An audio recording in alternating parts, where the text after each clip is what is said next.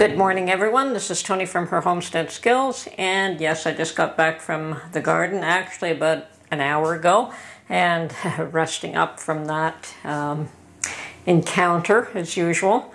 I tend to get a little bit physical there, but it's coming along, cleaning everything up. Things are doing well. So far, so good. We'll be planting hopefully the rest of my garden this week. But today I've decided to do something that so many of you have already done, and it probably is the first time I've ever attempted, and that is to make the Cupa recipe fruit cobbler. Sounds pretty easy to me, so I have a whole bunch of canned peaches that I probably should use up, so I'm going to use my preserved peaches myself, and I'm going to get the rest of the ingredients together, which is a cup of flour, a cup of milk, a cup of sugar, and of course the peaches. Now, I could just use the liquid from the peaches and omit the milk, but I'm going to drain the peaches and use milk because I have lots of milk in the house. Okay, I've got my sugar, I've got my flour, and I also have to use half a stick of butter in an 8 by 8 pan. So I think that is about half a stick. We're going to melt that at the bottom. It's pretty soft, but I still want it to melt.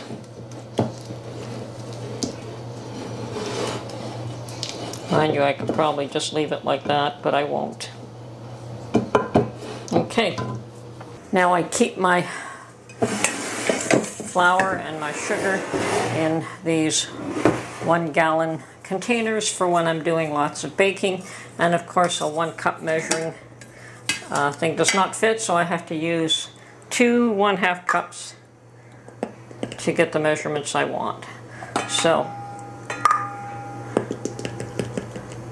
that's 1 cup of flour,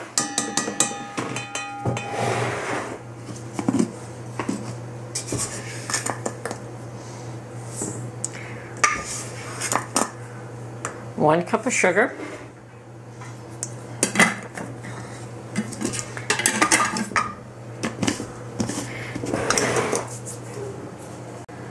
and 1 cup of milk. Now, if you're using all-purpose flour, you do need to add some baking powder. Otherwise, just use self-rising flour.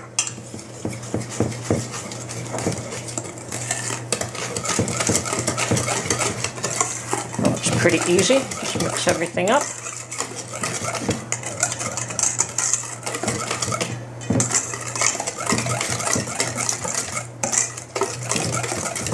Okay, looks like that batter's mixed up very well. Okay, at this point I want to take my canned peaches and I'm going to drain them. And because these peaches are quartered, I've decided I'm going to cut them up into smaller chunks as they're draining. So you don't have to do this, but my preference is to do this. Now you can also use fruit cocktail, you can use pie filling, you can use all kinds of things to make this cobbler.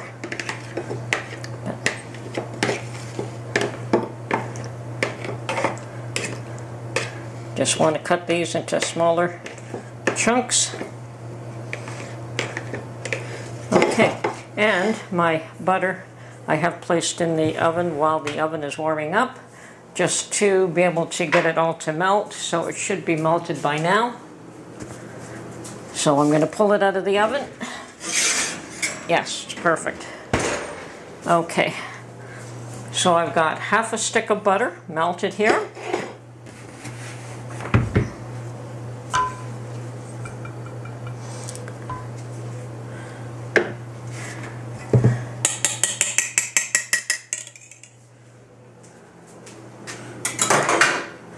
I'm just going to pour the batter in.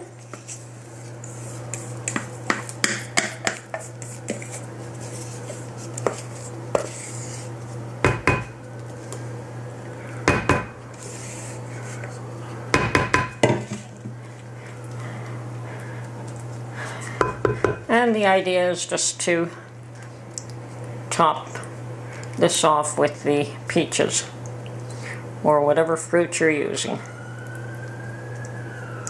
I'm just going to slightly move them around. Okay, that's it. Now this goes as soon as the oven is warm. It's preheated. I will bake this at 400 degrees for about 40 minutes. So, it should be ready then.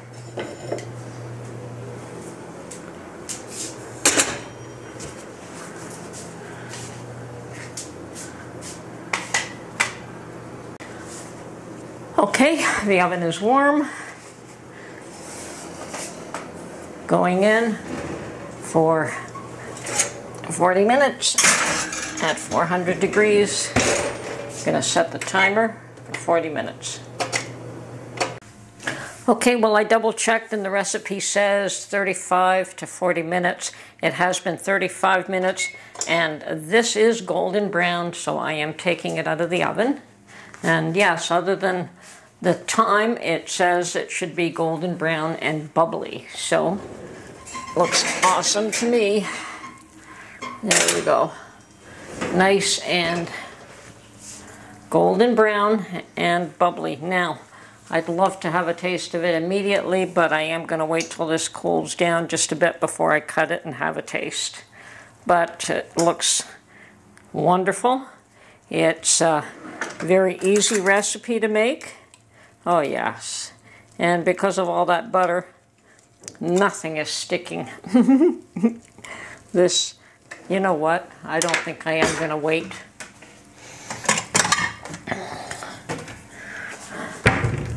So, I don't have any ice cream or whipped cream, and you probably want either one. Not the sharpest knife, is it? Okay, this one's better.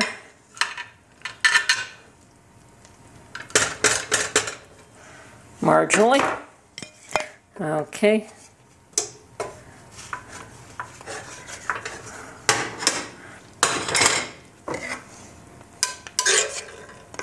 First one is always the hard one to take out. Oh yeah, that looks great.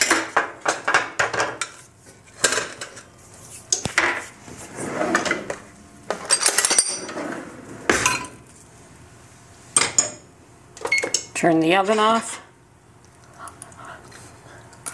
Ooh, I definitely have to wait for that to cool, but it is delicious.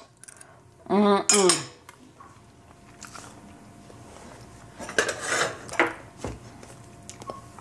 Well, that's dessert for tonight. Okay, this is Tony from her Homestead Skills, and yes, I have tried a bite, and it is absolutely awesome. This is a wonderful way to use up some of your home canned fruit preserves.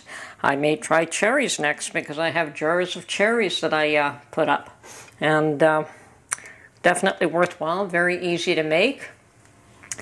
I'm going to go and enjoy my slice here before before dinner, and hope you'll try this recipe. It's actually really easy.